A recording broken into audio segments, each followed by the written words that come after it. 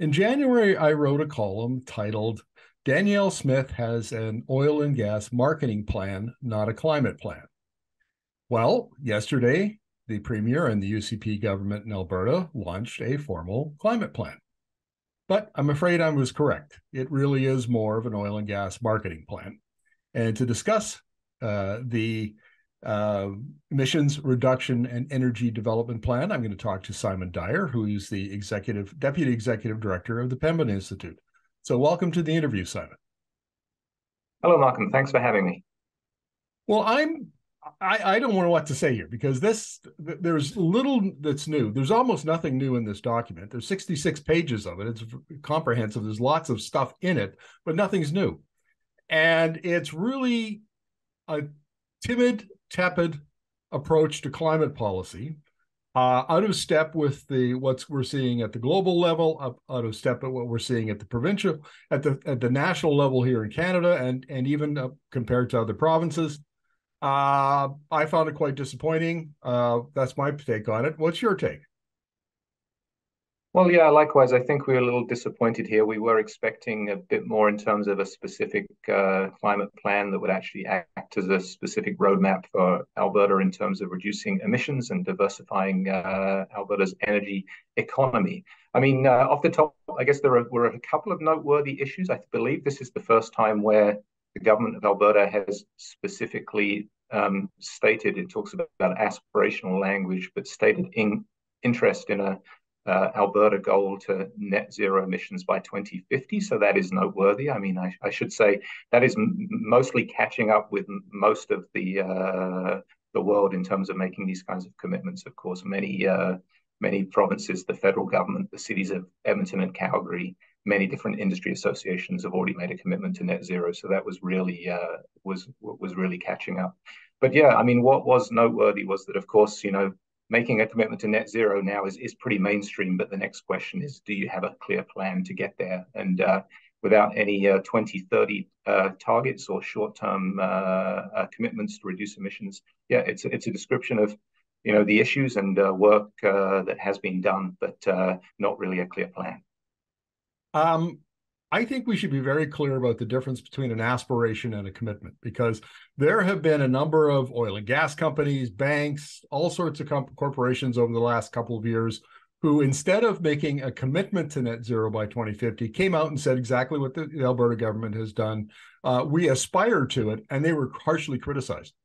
And if some corporations have even had not shareholder revolts, but they've had criticism from shareholders because of they aspire to as opposed to commit to. And I don't think we should mix those two up. The Alberta government is only aspiring to, not committing to. And so I think that's an important distinction. Would you agree or disagree? Yeah, absolutely. And to get to net zero 2050 needs that's we have 27 years, and that means there need to be substantive milestones along the way. And an aspiration around net zero without a clear short-term targets or regulations that will at least get you on the pathway. Yeah, you're right. There's still significant work that needs to be done. Well, let's talk about the amount of work that needs to be done. Canada released its national greenhouse gas inventory that brings up the inventory, updates it to 2021. Now we're at 690 megatons per year of greenhouse gas emissions, and Alberta, with only 12% of the population, is far and away the biggest emitter, something like 38% of the total.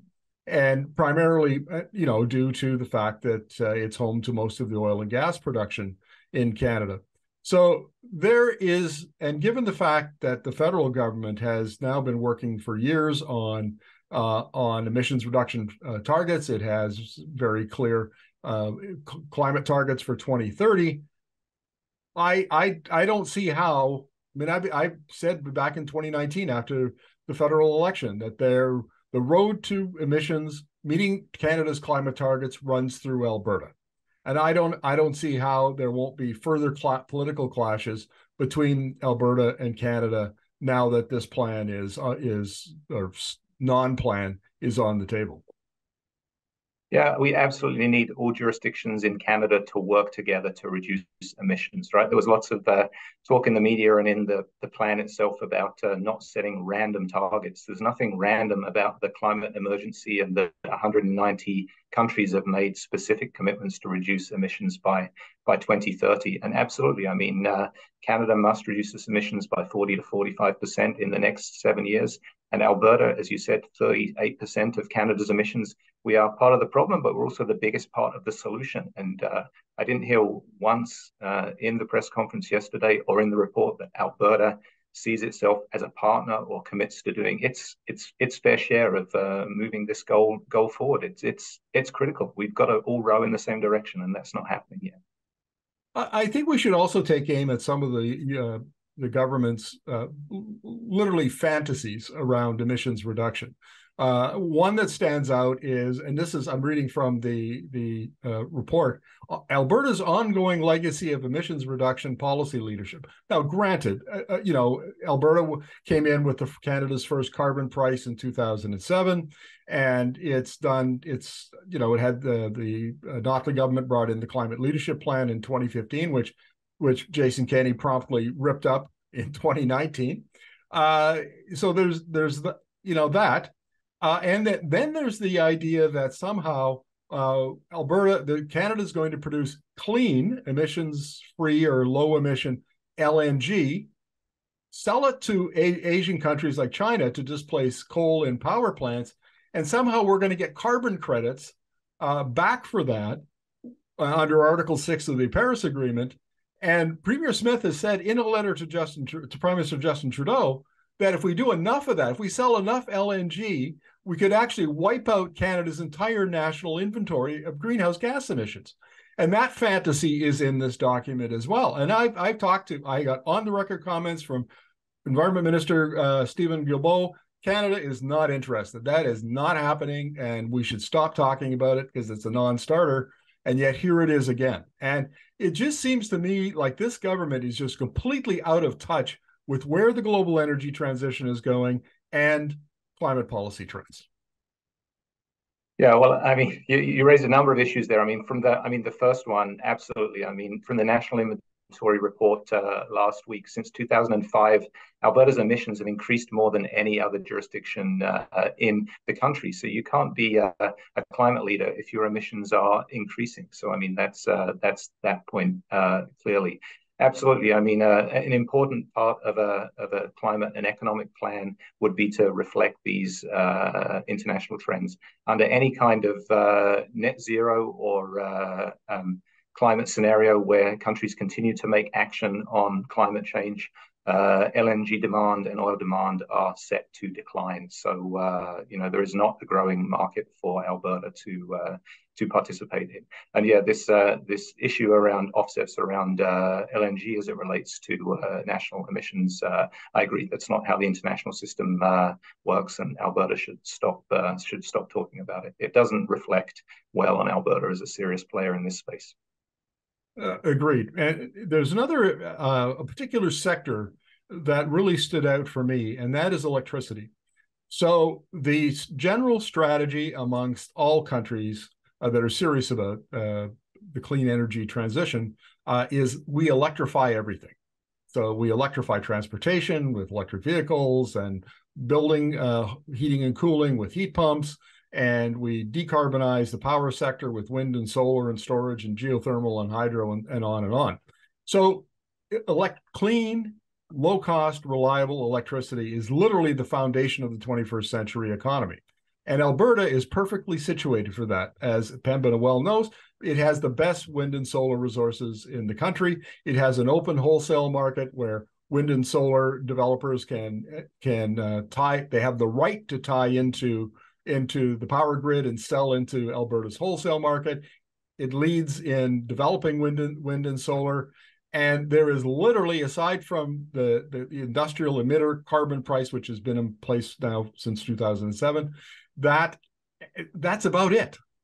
There's nothing in here about expanding the renewable energy and clean energy. which needs to be doubled or tripled by 2050. It's just status quo. We'll let the system, we'll let the market do what it does. Maybe we'll get there, maybe we won't.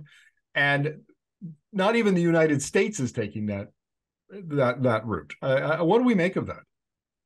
Yeah, well, I mean, one of the good things in the report is, that the section that sort of talks about some of the history in terms of some of the different things that Alberta has acted on over the past 20 or 30 years. And one of the great success stories is, of course, the phase out of coal, which is underway and ahead of schedule based on specific policies implemented by a previous government. So absolutely, that's the cleaning of Alberta's grid is a real success story. But we can go much further, and there certainly is a risk if that coal-fired power is simply replaced with natural gas. We're going to have stranded fossil fuel assets and a less clean grid than we could have. I agree. I think, although renewable energy is mentioned in the report, it really isn't given the profile or the level of ambition in terms of what is actually possible as it relates to a net zero electricity supply. Of course, the federal government has made a commitment to have net zero electricity grid across the country by 2035.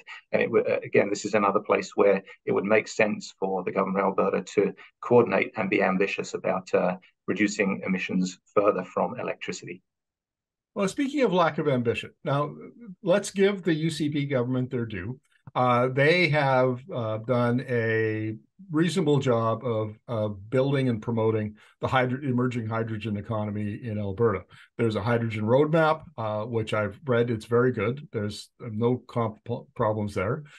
They certainly have, they've already put out a request for proposal to build a hydrogen refueling system, so building infrastructure in Alberta, which is very, very important on the supply side of things. And the Edmonton Regional Hydrogen Hub is kind of a model in Canada for how to coordinate and strategize around building out hydrogen supply.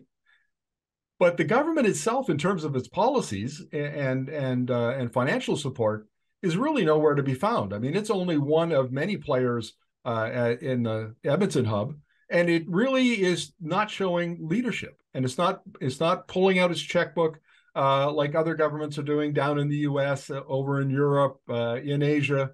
It's the lack of leadership here, the lack of ambition, I think, that really stands out for me. Yeah, well, I mean, because this isn't a coherent plan and it doesn't consider all sectors of the economy. It's not a clear roadmap, so it doesn't provide the kind of certainty to investors, nor does it provide the kind of detailed information that would enable us to make these assumptions about where the government of Alberta should actually invest. I mean, certainly there's an important role for hydrogen among a suite of solutions, but even so, there are many other technologies and other areas of the economy where there's substantial opportunities to make emissions reductions. There's very little in this plan around transportation, very little in this plan around buildings and efficiency, and little in terms of actual specifics about how the Alberta government claims it will regulate the oil and gas sector. Some talk about the emissions cap, but clearly Alberta has the ability to enhance that cap and actually drive emission reductions down. But there seems to be conceding to voluntary action and waiting for industry to make investments. That's never enough to drive the kind of performance that we need to see. I find that this government can't even get its numbers straight. I mean, it talks about how the current oil sands emissions are at 72 megatons per year. Well, that was the 2017 numbers. I mean, I've interviewed at S&P Global, which does very detailed modeling and analysis of oil sands GHGs, and they peg it at now it's in 2022 was 80 megatons a year, rising to 90 megatons a year by 2025. And if CCUS isn't built in a timely fashion, it could go well beyond 90 because the oil sands is expanding its output in this decade. And so to talk about emissions reduction, while one of the biggest emitters is increasing its emissions by 10 or maybe 15 megatons a year, is in their messaging completely bizarre.